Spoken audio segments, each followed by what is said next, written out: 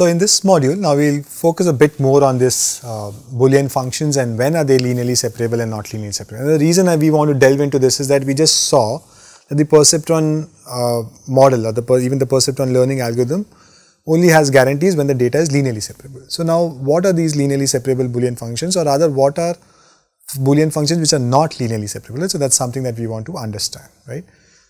So let us see one such simple example, and this is a famous XOR function that all of you know about. So this is what the XOR function looks like, and now let's see what happens, right? So if I want to implement this using a perceptron, then these are the 4 inequalities that my weights should satisfy, right? So for 0, 0 inputs, when I plug in this formula, the output should be less than 0. For 0, 1, 0, it should be greater than equal to 0. For 0, 1, greater than equal to 0, and for 1, 1, again less than 0. Right. So let's just expand this. So this is what the first condition says, right? I'll just expand the first one and not do it for the others. W0 plus W1 into 0 because x1 is 0 plus W2 into 0 because x2 is 0 should be less than 0. And that leaves us with the condition that W0 should be less than 0. Similarly, I'll expand the other condition and it leaves me with the condition that W2 should be greater than equal to minus W0.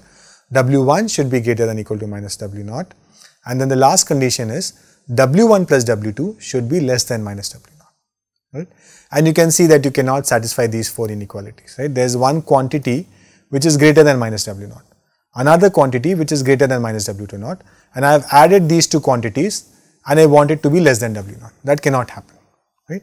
So if I just add the 2 inequalities, I'll get W1 plus W2 is greater than equal to minus W0, right? So I cannot simultaneously satisfy all these 4 inequalities, right? So that means I cannot find a set of Wi's such that all my positive points will be on one side and my negative points will be on the other side. That means this is not a linearly separable function, right? Okay. And we can see this from the diagram, right? So here is these 4 points, right? So you have this 2 negative points sitting at 0, 1 and 1, 0 and 2 positive points sitting at 0, 0 and 1, 1, right? And now you can go home and practice this. You can try to adjust these weights W1, W2 as much as you want, right? But you will not be able to draw a line such that the 2 positive points are on one side, and so many of you will guess from the figure itself it's not possible, right? You cannot have a line such that only the positive points are on one side and only the negative points are on the other side. You cannot draw such a line. So it's clear from the figure. It's actually clear from the inequalities, the set of inequalities that you see there, right? So this is not going to be possible. Okay? So this is an example of a function, a simple Boolean function, which is not linearly separable, right? Now, the reason we are talking about not linearly separable functions because most real world data is going to be not linearly separable, right? So here suppose you have 2 classes of people, right? People who like machine learning and people who don't like machine learning, right? Now, it's going to be the case that there are some people here, maybe the blue guys here, right? Okay. Which satisfy all the characteristics of what the guys who like machine learning satisfy, but they still don't like it, right? And same way the other way around also, right? So you could think of it, a more easier example would be that if you have a certain locality, right? And you might assume that all people on that locality speak a particular language, right?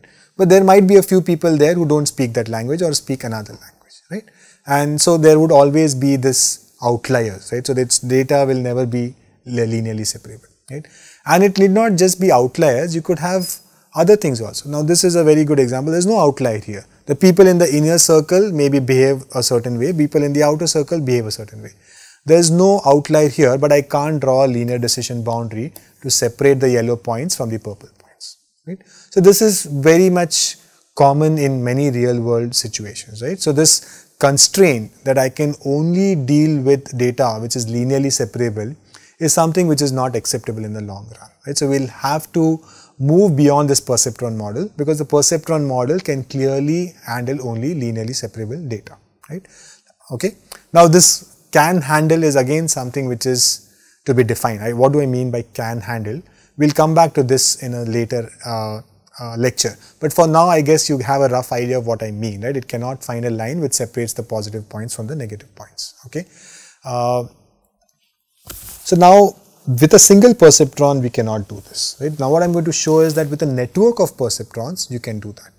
With a network of perceptrons, whatever a network means, I have not defined what a network means, we will define that. With that you can separate positive points from negative points even if the data is not linearly separable to begin with, right? But before we see that, so let's start with this question, right? So how many Boolean functions can you design from two inputs? So let me start with some easy ones and then we will try to calculate the number of functions, and once I show you a few patterns you should be able to guess the number of functions. So these are two inputs given to you, and here's one function that you know, which is the always off function. Similarly the always on function, and you can see that from the numbering that there are going to be 16 such functions possible, right? And it simply follows that you have these 4 outputs, right? And each output could take 0 or 1 value, so you'll have 2 raised to 4, which is 16, which is actually 2 raised to 2 raised to 2, right? So this is the OR function, then this is the AND function, and then similarly you can construct other functions, right? So in of these, how many are linearly separable? So you can go and work this out on your own, and turns out that all except XOR and the not XOR function are linearly separable, right? You can go back and verify this. So it's out of 16, there are 2 functions which are not linearly separable. So in general, how many Boolean functions can you have from n inputs? It is 2 raised to 2 raised to n, right? So that's what happened here. It was n was 2, so you had 2 raised to 2 raised to 2 functions. You can go back and convince yourselves that if n is equal, if you have a general n number of inputs, then the number of Boolean functions would be 2 raised to 2 raised to n, okay? Now of these, how many are not linearly separable? So when you had 16 functions, 2 are not linearly separable. So if you have 2 raised to 2 raised to n functions, how many would be not linearly separable? So many of you would try to say that the answer is n. That's not the correct answer. In fact, this is an unsolved problem, so you can go back and try looking for an answer for this, right? But that's not the point. The point is that there are going to be some functions which are not linearly separable, right? And if that is the case with the simple Boolean functions, and I said in real world we have more complex cases where the data will not be linearly separable, right? So we need to have a way of dealing with not linearly separable functions. We need to have a way of dealing with them in the generic case when your inputs and outputs are not Boolean at all. But for now in this lecture, at least try to see if we can have a solution for the case where your inputs and outputs are Booleans, right? So that's what we will do for now, okay? So I'll end this module here, and in the next module we'll try to come up with a network of perceptrons which can handle Boolean functions which are not linearly separable, even though we know that a single perceptron cannot handle Boolean functions which are not linearly separable.